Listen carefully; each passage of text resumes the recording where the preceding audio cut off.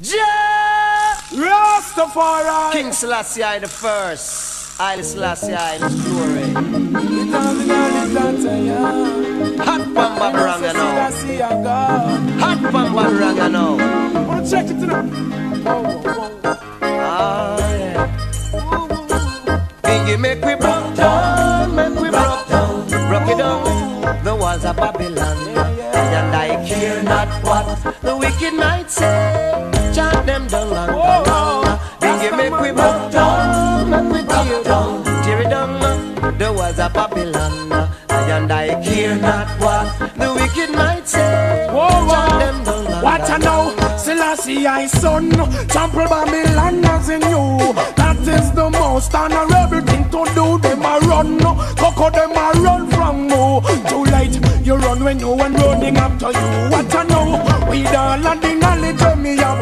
I know, say King Selassie I have God, we no bow. Babylon a flip on all a brag. Be still can we know, so this a one a name tag. So broke down, me say broke down, tear it down. The walls of Babylon, and I care not what the wicked might say. Chant them down, long, long. If you're from the roots of King David through the vine of Aaron, chant them down cause you're strong. Say that with your broker and your shovel and your own in and your hand. Chant down Babylon. I alone, whoa, is stronger, stronger, more fire burn. Jah is my legitimate concern. They're gonna choke while swallowing their pride. Look soon, you will see with your eyes. Time long, let them grow. There's no room for bad vibes. Only if you know the dirty principle where them have been fight. So broke down, me say broke down, tear it down.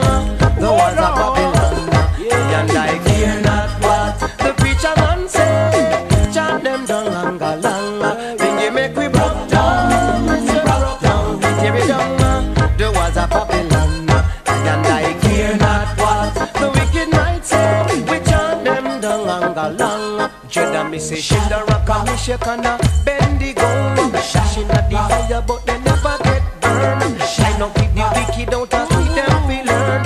Shaja make the whole of we heard. don't you know King Selassie I is highly omnipotent? I know Babylon you ain't got no sense. Well, I say it I will be on these. When I was growing up, I actually grew up in a period of history where there was something called apartheid.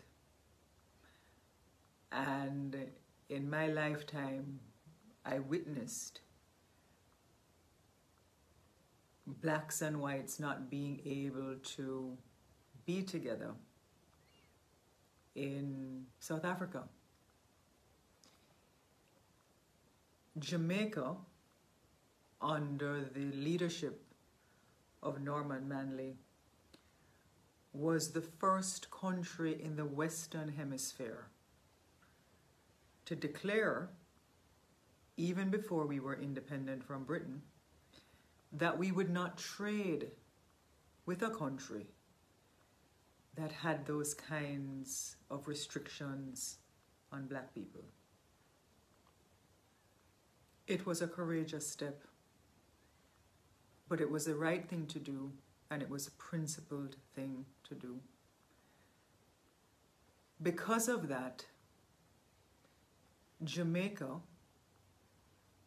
through international diplomacy and what we stood up for in the world, was recognized as the country that, despite our size, was prepared to stand up for persons who couldn't stand up for themselves, even when we didn't have our own rights and liberties in terms of independence from Britain. Subsequently, we had other issues to contend with. And so in the 1970s, when Michael Manley decided that he was now going to trade and have South-South cooperation with Africa and have a new international economic order with Africa, and countries in Africa. Kissinger visited here in 1976 to tell Michael Manley to stay out of Africa. When Cuba asked Jamaica in the 70s if their planes could fuel here to help fight the war in Angola for democracy, Jamaica said yes. Through our music, through our agitation, through our principled approaches, Jamaica has always been that country that has stood up as a beacon in the world for human rights and justice. Not interfering in people's political affairs, but the world knew where we stood. And that is perhaps why when Kenyatta was arrested in 1953, he called for a Jamaican to represent him by the name of Dudley Thompson, because the Pan-Africanist movement was a vibration in the world. Perhaps that is why when I got to South Africa in the early 90s, or, let me back up. There are two places when Nelson Mandela was freed that he had to visit first. First was Cuba, the other was Jamaica. And perhaps that is why when I got to South Africa, the South Africans were very, very clear about Jamaica's role in their freedom, with other countries as well. But they could speak about our music. They could speak about Bob Marley and the concert in Zimbabwe for freedom and for democracy. So I want Jamaican young people to understand that perhaps you are questioning why some of us are taking a stand for the freedom of our black brothers and sisters in other places, when obviously we have issues here. It is because it's in our DNA. It is because it's who we are.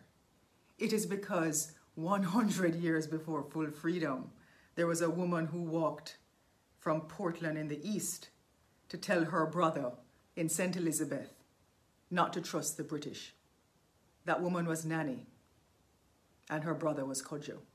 And 100 years, regardless of what the history says and how it's written, there was a woman and a set of people in Jamaica who beat the British 100 years before full freedom in this country. It's who we are, it's in our DNA. And perhaps we need to find, again, that fervor to speak up for issues that threaten not only our mortality, but threaten our presence, because guess what? The history of America is built on black people. We can go to Starbucks in the United States and sit down. Our children can go to universities there. We can visit, some of us, if we choose to, and feel free as Caribbean nationals because of the rioting. And so when we see persons over there fighting for their lives and fighting for their freedoms, around the world we have to coalesce regardless of where we are and say, yo, brother, we're there with you. Because today for you, tomorrow for me. So it's a very, very interesting time that we're living in the world. And sometimes the lid is taken off of situations to demonstrate exactly what has been in the underbelly. And people are angry, especially countries around the world perhaps, that feel that the United States has interfered in their own affairs when all of this is happening in their country. I'm not going to get into that. What I want us to get into is who we are as Jamaicans, those things that we stand up for in terms of our character, why it is that we are so respected around the world. It is because we've always stood up on principle. We've always stood up for the underdog. We've always stood up for freedom, for liberty, for solidarity. And we've always been a revolutionary people. Our reggae music is revolutionary. It's inspiring. It breaks down dogma. It shatters propaganda. It's a vanguard of making sure that people feel liberated, and it carries you through the struggle. So for whatever else that we're all feeling at this point, because I have a son, you have children, we have relatives that live in the United States. The diaspora of Jamaica and the Caribbean and Africa all helped to build that country and all helped to build the UK. And their children, their grandchildren are there. So, you know, even if you can't get out on the road, feel that spirit of solidarity. And also feel the spirit here for children who are being raped, for mothers who are being abused, for every time a young man goes out there and for some reason somebody just hears him gunned down. When will it get to a point where enough is enough? I'm asking you to dig deep. Dig deep and remember the history of who we are as Jamaicans. Not segregating by virtue of whether we're in a geographical location or if we're in Jamaica, but having the same constructs and concepts and understanding that it is those things that we have stood up for that makes us truly who we are as a strong people, with a feisty resolve in the world that we have the answer and know what is right, and that nobody can bludgeon us into acquiescence or into nothingness. And we must feel that way for everybody else too. So no matter where you come from, how much money you have, whether you're my complexion, a little darker, a little lighter, all of us come from Africa. Remember me tell you that. And let us try and understand the responsibility to make sure there's liberation for all our ancestors and our future generations of power to come. So respect. Pick up yourself. One love. The reason we say Black Lives Matter is different to the reason that they say all lives matter.